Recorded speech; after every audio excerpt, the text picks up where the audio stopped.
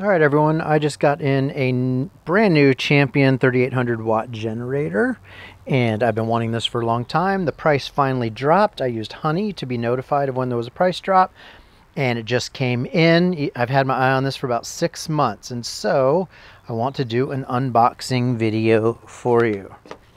That's me. So I got my trusty Smith & Wesson tactical knife here. I'm going to unbox it. This is actually going to be a two-part video. One will be this first part of me unboxing it and sort of firing it up the first time. And then the second video is probably going to be showing me using it in the capacity that I want, which is to provide power to an air conditioner for my cargo trailer, motorcycle hauler, travel trailer conversion. And to recharge the batteries of my solar system if I'm in a situation where the sun goes away for several days on end. I can merely fire up this generator, recharge the battery bank, and hopefully get a couple more days use out of it. And since, apologize for walking in front of the camera so much, but since I will be using propane for my cooking and for several other things, it makes sense to me to get a dual fuel generator. This is all stuff that goes with it, I presume.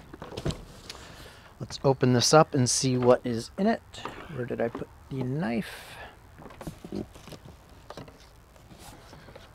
It just made sense to me to get a dual fuel so I can use either gasoline or propane, because I do plan on putting at least two 20-pound propane tanks. Actually, I've got a 20-pounder and a 30-pounder. Some or all of those will go on my travel trailer, which is actually an 18-foot cargo trailer being converted.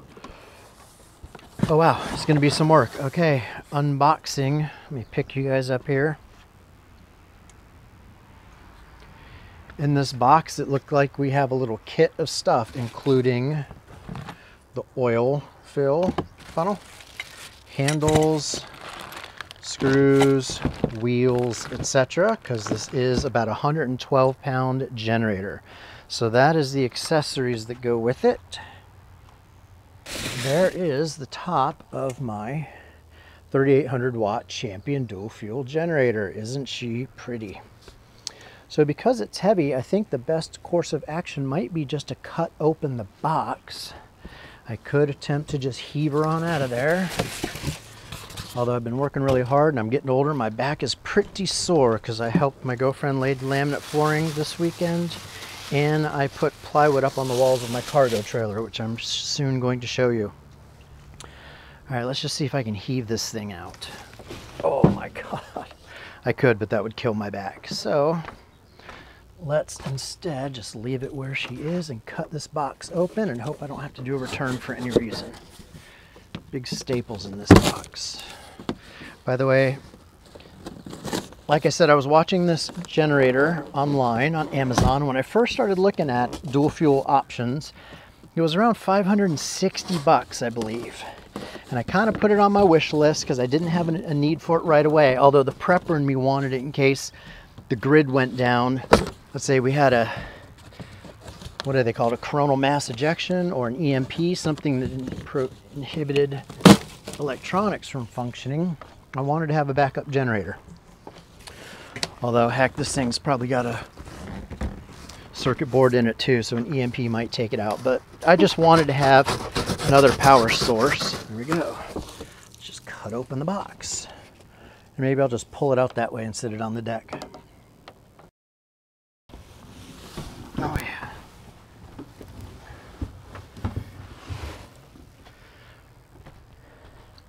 That's definitely got some heft. Okay, so here's the front side with all the controls.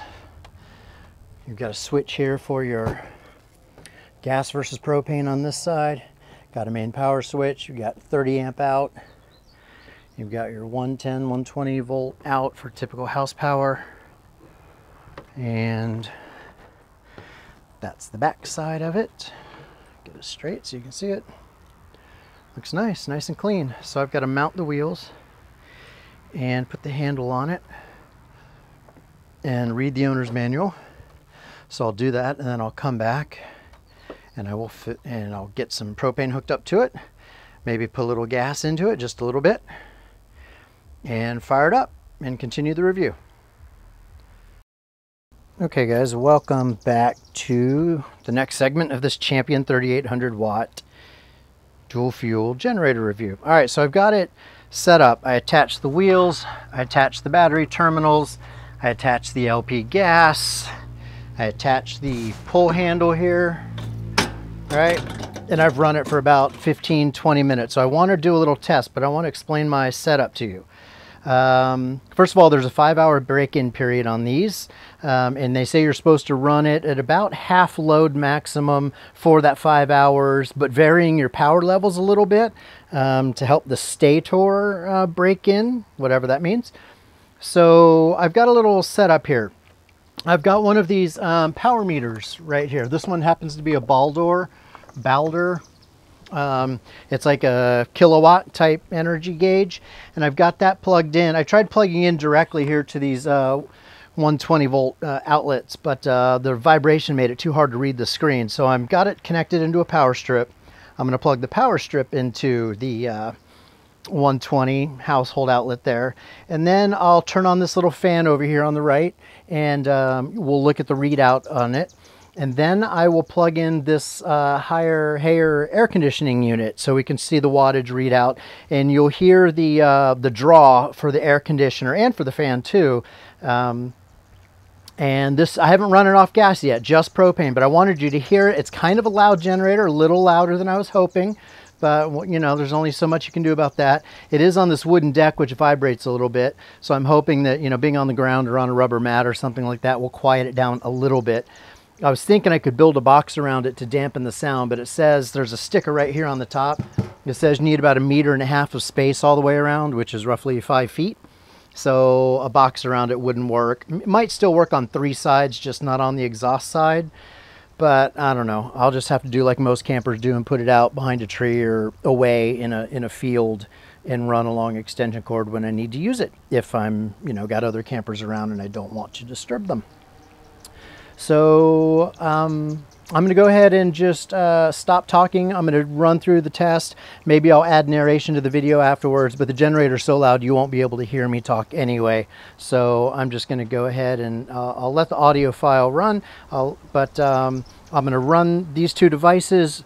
We're going to look at the power reading, and then I'm going to kill the video and come back and add some commentary about the unit overall, the ease of assembly, my overall first impressions of the generator. Okay, here we go. So first things first, we have to turn this.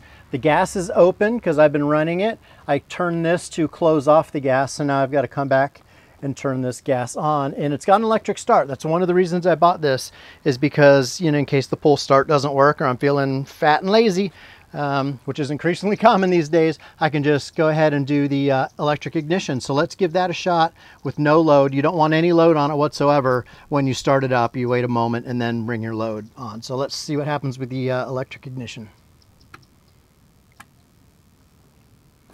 Nothing, because I don't have the battery on, so let's flip the battery on and try again.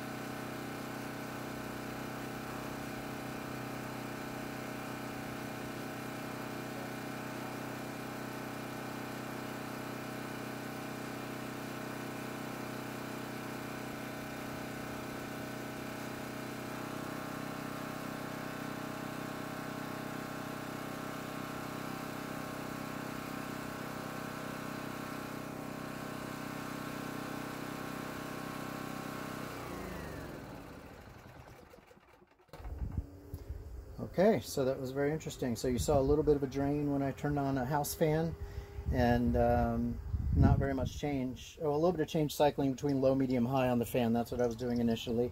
And then I switched over and turned on the air conditioner. You could definitely hear the generator when the load hit it. It, you know, slowed for a moment, but it handled that level of load no problem. I started the air conditioner on low, and then I switched it to high, and I expected to see a much bigger draw, but it actually stayed exactly the same. So that's very curious. Anyway, so pretty happy with the generator overall.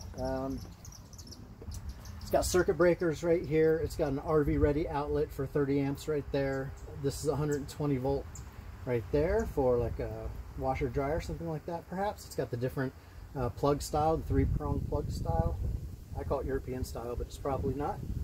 Got 2 outlets right here, just 120 volt, typical household there. I still haven't figured out the battery on-off thing. Clearly the battery needs to be on to do the ignition, but it does say that when this is in the off position, which I guess just means you won't possibly draw from the battery, it's still charging, the compressor is still charging this little battery down here. Now there are a couple of gotchas with this thing that I thought were interesting. The wheels went on no problem. The battery is a little bit of a pain in the butt because you have to attach these terminals, and it just uses a post and a nut, but it's very difficult to get to the nut on the back side, and it's very small, and you got to get a tiny little wrench in there, and they could have made that, you know, like a captured nut on the back side, or just some method to get your tool in there a little bit easier. But of course you can take the battery out. It's got this little rubber strap. You just pop this down like that, and the battery does come loose. Now I didn't realize that at the time before I pulled it out, but I should have done that. You also need to pull the battery to the side or out a little bit to get your oil fill cap, which is right here. One thing that's nice is they do include your initial quart, or maybe half a quart of oil, of motor oil. I didn't realize that at the time, so I was hunting around for my own oil to put in there, and it turns out it comes with it. You just actually have to go through everything in the box, which apparently I didn't do right off the bat. It was kind of hidden inside some cardboard. This is basically your selector switch between propane off or on. You just turn that to go back to on. And now that I'm off, theoretically I should close this down as well. This is getting cold because it's been running for a while. That's cold, that regulator valve, and it's got some condensation on it, but no big deal. And then you flip that over to the side to get to your gasoline controls, and it's basically just a gas petcock right there. You got the on position, and then theoretically if there were gas that goes in here, it would pull start right now or electric start as is, but I have not tried this out with any gasoline because I don't have any on hand. And I guess I will get a small amount, maybe a quarter of a gallon, something like that, maybe a half a gallon, because I'm just going to run it for the break-in period. I don't really plan on using gas unless I really need to, and I don't want the gas to sit in the tank and start to gum up, because I've read that gas can start to get old and gummy within about 30 days, and I don't want this just sitting with gas because I don't plan on using it for a while, aside from just breaking it in. I really got this to help start a full-size RV air conditioner, which that's going to be the next video. I'm going to show you how this guy, whether or not it works with the RV air conditioner, which draws a fairly significant load. It's a 13,000 BTU Coleman new quiet style air conditioner, and that's what I got this for, and for emergencies. So anyway, first impressions on this guy are very favorable. I do like it. It's a little bit loud, but I got a feeling it's going to be highly reliable, which is always a good feature. I'm not sure why the battery's not going back in there. There we go. Simple removable strap. Probably be a good idea if one side of this were anchored, but no big deal. Easy enough to latch on the back side here. That is really all I know to say about this. One thing about pricing, the price on Amazon does go up and down considerably. When I first started looking at these, it was about $550, $560, and then by the time a couple months later it came around, I thought about seriously actually making the purchase. It had gone up to closer to $650 or $670, and I've seen that it can actually spike up close to $690. But if you use a service like Honey, which will monitor for price drops and send you an email alert, which is what I did, you can get it cheaper. In fact, I know they sometimes come down as low as $490. Very rarely, and for only a select few people in certain parts of the country. But use the Honey service if you're not using it. Set up an alert, and you should be able to get this for about $550, $560, $570, and I think that's a fair price. For me, this one hit the sweet spot between price, size, weight. The dual fuel requirement was a big one. You can get slightly smaller, cheaper ones without wheels or the handle, without the push start ignition and things like that, but those were all features that I wanted, even though it added a little bit to the weight. This thing's close to 120 pounds or so, whereas the other ones, the slightly smaller ones, are closer to 80 or 90 pounds. So if you're older or not physically very strong, you might want to consider getting a smaller one. But this thing, you know, with the handle and the wheels, it's kind of like its own dolly. It's easy to move around. It's only when you have to put it up in the bed of a pickup truck or bring it into maybe an RV or a camper that doesn't have a ramp, then you would have a problem. I plan on keeping it in the bed of my truck, although I have not measured the height of it, but I'm pretty sure this height accommodates most pickup trucks. And I've got a Ford F-150 sitting right over there, and I'm pretty sure it will fit in the bed there.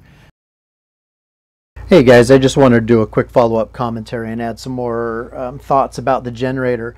So first thing, I mentioned in the video about wanting to put the generator in my truck. I have a 2012 F-150, which is a very common truck, best-selling truck in America, and it's common size. And with the wheels on, the generator will not fit in the bed of the truck. There are both wheels, and then there's a little support base that you also bolt on, which gives it, it's kind of at the other end of the wheel, so it's sitting level. It won't fit in the truck bed with a closed top. So if you have like a tonneau cover, I don't even know how you say that, but if you have a cover on your truck for security purposes and it's a Ford F-150 with the wheels on, this will not fit. But I did discover by measuring that when you take the wheels off, you actually lose about 2.5, maybe 3 inches in height, and then it will fit in there. So that's good to know. Also, I mentioned the price drop thing by using Honey. That's very important. Right now, in May of 2020, Amazon's got this generator at $685, but just 2 weeks ago, the price quickly dropped to, I paid $548, I believe it was. So it's definitely worth waiting and using a price alerting service to get it at a cheaper price. I also want to point out that if you plan to use propane, you get slightly less power out of this thing than if you're running gasoline, okay? So if you are running just general load on gasoline, you are pulling, you can pull about 31.7 amps, but that drops down to about 28.5. So you lose roughly 3 amps or 10% capacity if you're running off propane. So that's something to consider if you plan on running it on propane like I do, but I still don't think that will be an issue. I also pointed out that it has an 120 volt 30 amp RV port. The other one that I pointed out, I wasn't sure exactly what it was. I knew it was 120 volt, but it's also a 30 amp circuit, but it's a locking plug. So that's what that is. And then of course it has the 220 volt household outlets.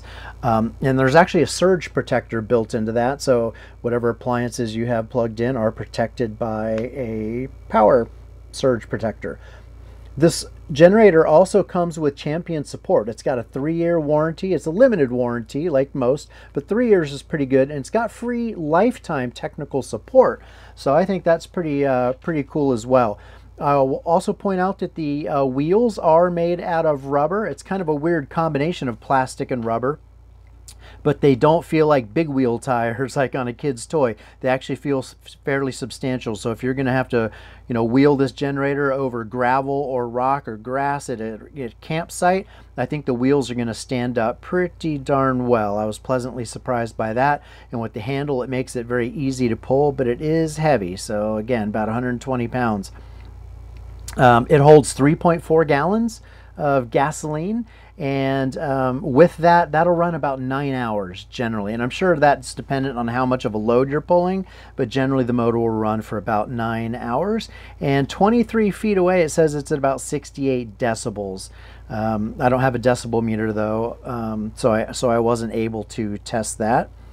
I will also point out that, this one is 120 pounds. If you drop down from 3,800 down to 3,400 watt and look at their next one down in their model line, you do drop down to 95 pounds. So if weight is a big concern and your power draw is not that big, then you might as well save a little money and you can drop down to the 3,400 watt.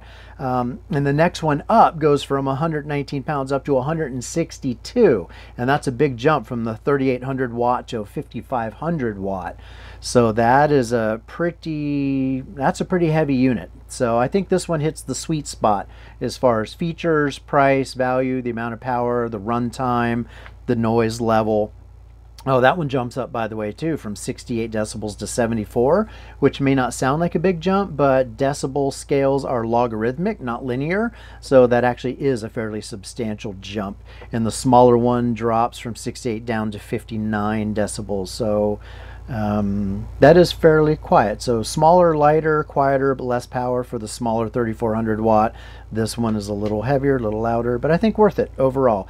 And it's a little pricey in the $680 range, but if you can get a deal on it, I would say go for it. You can get them for around $550 if you're willing to wait. And I do see as of right now that there's a used one on Amazon right now for $406, and that is Prime eligible. It says small cosmetic imperfections on the top, so that's probably a return. Oh, large cosmetic imperfections on the bottom. So that one is a used acceptable for $406, and there's actually several of those on Amazon right now. They've even got some used very good ones at $499. So you do have some pricing options. So I just wanted to point that out.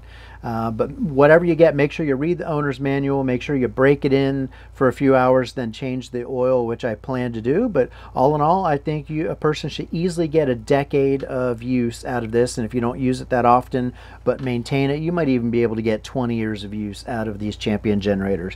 So I hope you enjoyed the review. If you have any questions or comments, absolutely leave them below, and I'll come back and check the comments and reply and do my best to help you out if you have any questions or concerns. So thanks for watching the video. I hope this was helpful, and I'll talk to you soon.